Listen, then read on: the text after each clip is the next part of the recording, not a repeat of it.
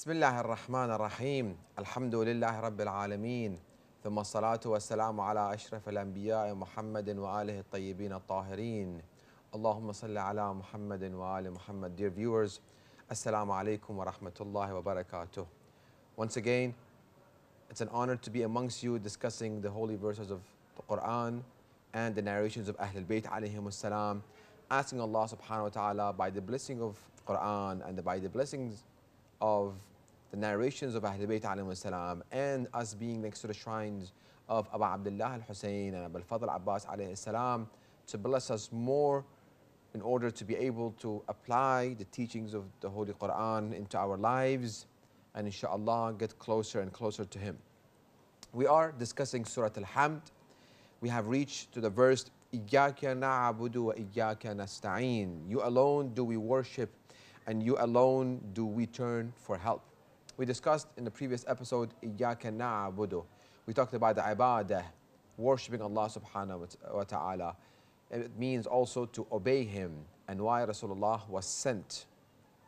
In continuation, when we get to إِيَّاكَ نَسْتَعِينُ, we see a beautiful narration by Rasulullah Muhammad sallallahu alayhi wa alayhi where he states, قال الله عز وجل, Allah has stated, قولوا, say, إِيَّاكَ نَسْتَعِينُ. You alone do we turn for help. For what? We turn to Allah subhanahu wa ta'ala alone for help. In what? على طاعتك. In showing obedience to Him and obeying His orders. وعبادتك. And also in worshipping Him. So we need Allah's aid first and foremost for us to obey Him and for us to worship Him. It's very important that we keep this in mind, that this is the very important concept, that we're seeking aid in worshipping Allah subhanahu wa ta'ala. We're seeking aid in obeying His teachings. وَعَلَى دَفْعِ شُرُورِ أَعْدَائِكَ. And also, so we turn to you, Allah, alone for help to be able to obey you and to worship you, Allah, and to eliminate the evil of your enemy and to return their deceit.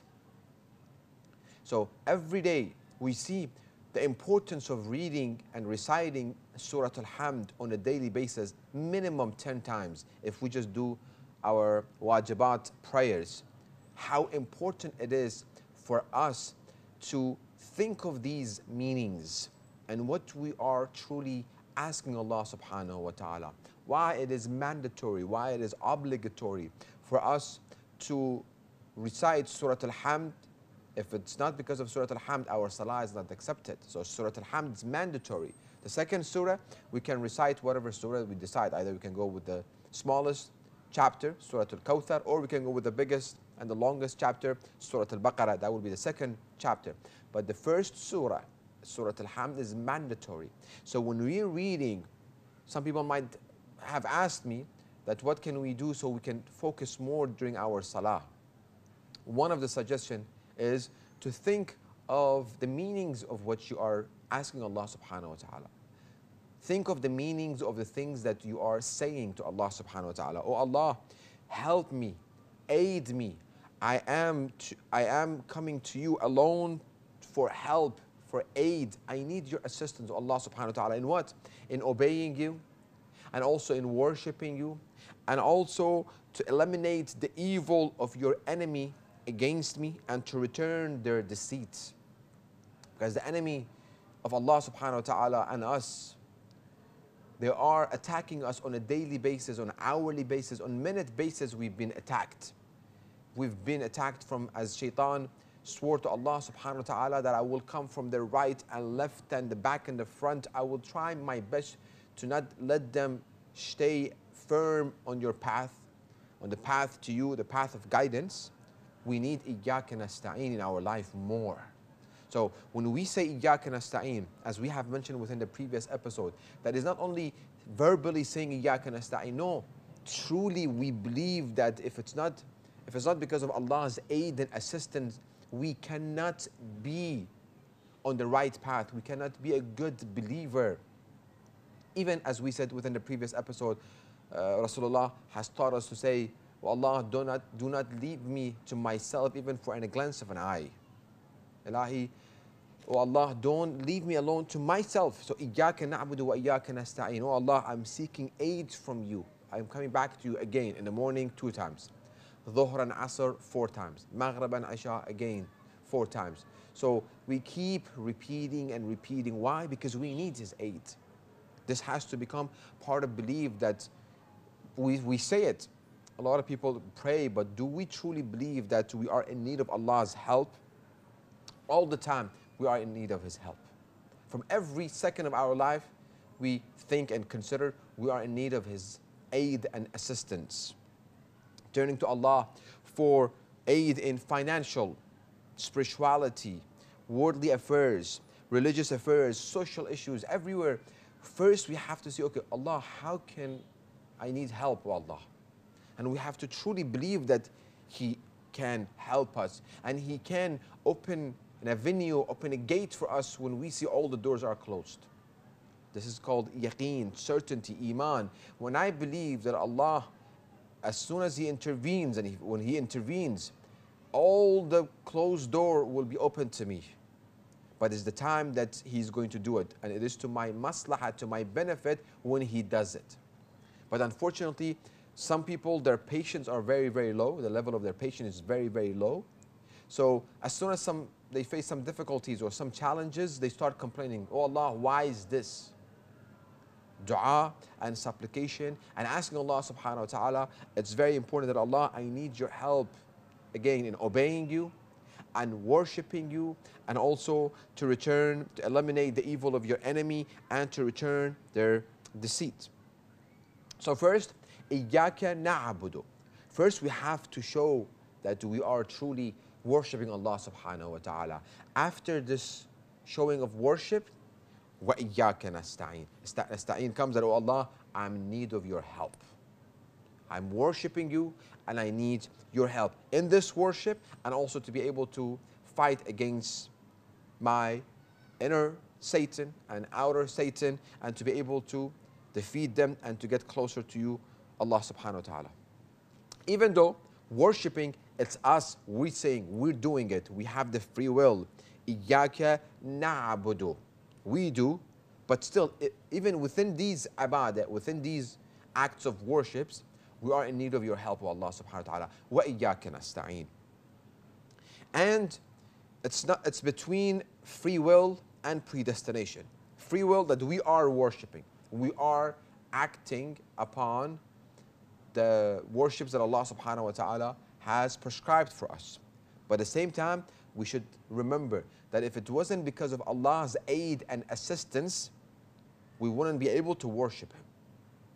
So it's a both way, not completely free will and not completely predestined. No, we do some part and we need Allah's help. We are in need of His help in order to be worshipping Him. If I see I have a problem within my salah, and I just keep saying salah, I come Allahu Akbar, I pray my prayer, suddenly I see myself, Assalamu alayna wa ala abadillah salihin, Assalamu alaikum wa rahmatullahi wa barakatuh. I finish salah, I don't know what I have read. Well, let me ask Allah subhanahu wa ta'ala, oh Allah, I need your help, that during my worship, during the acts of worship that I'm going through, I'm in need of your help so I can be patient, I can pay attention to what I'm reciting, and I can get closer to you, Allah subhanahu wa ta'ala. So, one criticism that we, the followers of Ahlul Bayt alayhim salam, get. We have people who criticize us that say, okay, see, within the Holy Quran, in the first chapter, Allah has taught us to say, إِيَّاكَ نَعْبُدُ وَإِيَّاكَ نَسْتَعِينُ. You alone do we worship, and you alone do we turn for help. Then how comes that you guys go to your belief, to Ahlul Bayt alayhim salam, to Muhammad and Ali Muhammad, and ask for help? Don't you have to ask help directly from Allah subhanahu wa ta'ala? Hasn't Quran taught you to only ask from Allah subhanahu wa ta'ala? You alone do we worship, and you alone we come back for help. We get this criticism. And our youth and us adults, all of us, we are in need of being able to answer these questions, these misconceptions, these doubts that comes, and our youth are getting these misconceptions and doubts. They should be able to answer it. So, very good question. But before answering, I'm going to give you a concept. It is very important, that becomes a very good action plan. It is very important. Anyone who brings us a verse of the Holy Quran and wants to argue against us based on this holy verse, that you believe in so and so, and look, the Quran said so and so, or you are going against the teaching of Quran because this verse says so and so. Well, we have to be very, very careful. The first answer we have to give them: have you read other verses of the Holy Quran? Have you read the previous chapters? Have you read the chapters before that? Have you read all the verses within the same chapters? Have you read Quran completely and you can see all the verses and you are familiar with all the verses? Or you just bring one verse out of context and you haven't read what is before, what is after, other chapters? Has it been other verses that discuss and explains these verses or not? That's very important for us to keep in mind. But unfortunately, as soon as we are confronted with a misconception and a doubt, due to the lack of knowledge, due to not understanding, and we have not read the Quran from the beginning to the end, and not being familiar with the verses of the Holy Quran, they bring a verse of Quran and they bring some quote unquote rational reasoning, and we start doubting our faith, doubting our religion. Oh, how can we go to Ahlul Bayt alayhim salam when we come, inshallah? I pray to Allah subhanahu wa ta'ala by the blessing of Quran and Imam Hussein alayhi salam to grant you visitation of the shrine of Imam Hussein alayhi salam as soon as possible. Well, we come to Imam Hussein alayhi salam, we ask for our need. We go to Abul Fadl Abbas alayhi salam, Bab al-Hawa'ij, the gate of granting people's needs. We go to him, we go to Najaf al-Ashraf, to Amir al-Mu'mineen, Ali ibn Abi Talib alayhi salam, Kadhimain, Samarra, Mashhad, and we go to Ahlul Bayt alayhim salam, seeking aid, asking our needs from that oh Ahlul Bayt, give us, grant us our needs. We have ill people, we have financial problem, we have family problem, we have social issues, and so on and so forth. With all the difficulties that people come to these shrines and they go back and their needs have been granted. So, legit question. We say, the beginning, إِيَّاكَ نَعْبُدُ وَإِيَّاكَ نَسْتَعِينُ. You alone, O Allah, we turn for help. So the question is again, when we say you alone, means no one else. That is in chapter 1. Okay? We tell the person who's asking us a question, have you read chapter 2, verse 153? Surah Al-Baqarah, basically the next chapter, verse ayah 153. Same Allah who has taught us in the first chapter to say إِيَّاكَ نَعْبُدُ وَإِيَّاكَ نَسْتَعِينُ. The same God in the second chapter has taught us يَا أَيُّهَا الَّذِينَ آمَنُوا, O you who have believed, أَسْتَعِينُوا بِالصَّبْرِ وَالصَّلَاةِ إِنَّ اللَّهَ مَعَ الصَّابِرِينَ. O you who have believed, seek assistance, seek aid, seek help. Through what? Through patience and prayer. Surely Allah is with the patient. So, إِيَّاكَ نَعْبُدُ وَإِيَّاكَ نَسْتَعِينُ. Oh Allah, I come to you alone and I seek aid from you. He taught us to say this. But the same Allah, same God, He tells us, seek aid. O who you have believed, seek aid and assistance from what? From patience and prayer. Sabr. How many hours and hours and hours of discussions we have to give and we have to read about sabr and patience, which unfortunately we see some members of the community, some members of the society, as soon as they face some difficulties, some challenges, they are not patient, and they want their problems to be resolved within the next minute or two or hour or day maximum. They can prolong their patience. وَيَا الَّذِينَ آمَنُوا, or you have believed, يَا أَيُّهَا الَّذِينَ آمَنُوا أَسْتَعِينُوا, seek aid. Allah is ordering us, when you face the difficulties, when you face a challenge, be patient. That's the first element. So Allah subhanahu wa ta'ala is telling us to seek aid from something that Him, other than Him. Allah, patient. He says seek aid from patience and seek aid from prayers. Salah, wajibat. That becomes a good second action plan. Anytime that we are facing difficulties and challenges within our life, be it whatever challenge that we are facing, let us start doing wudu and sitting on our sajjadah, reading a couple of pages of Quran and praying 2 rak'ah salat al-hajj.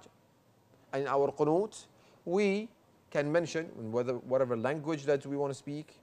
We can talk to Allah subhanahu wa ta'ala in our qunut. Oh Allah, I have this problem, I have this difficulty, I have this challenge. Oh Allah, I'm trying to pray my prayers on time. I need your help to grant me.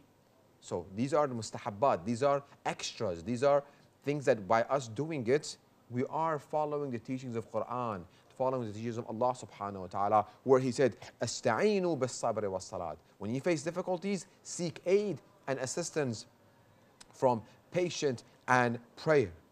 So on a daily basis, so number one, Allah has told us to seek aid from other things. Number one. Number two, on a daily basis, we seek help, aid, and assistance from one another.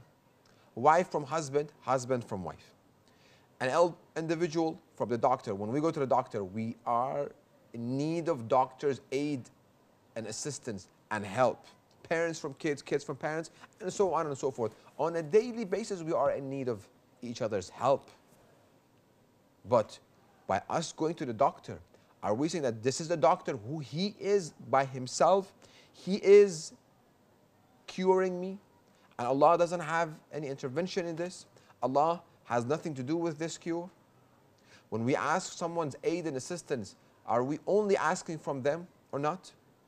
And what is the relationship between us asking from the people and Allah subhanahu wa ta'ala? Inshallah, we will answer it in the next episode, inshallah. We will conclude our episode and our lecture, inshallah, by asking Allah subhanahu wa ta'ala the most important dua, and that is for Allah to hasten the appearance of our beloved Imam Mahdi ajalallah ta'ala faraj al-sharif. Us reading dua al-faraj. Bismillah ar-Rahman ar-Rahim. اللهم كن لوليك الحجة ابن الحسن صلواتك عليه وعلى آبائه في هذه الساعة وفي كل ساعة وليا وحافظا وقائدا وناصرا ودليلا وعينا حتى تسكنه أرضك طوعا وتمتعه فيها طويلا برحمتك يا أرحم الراحمين.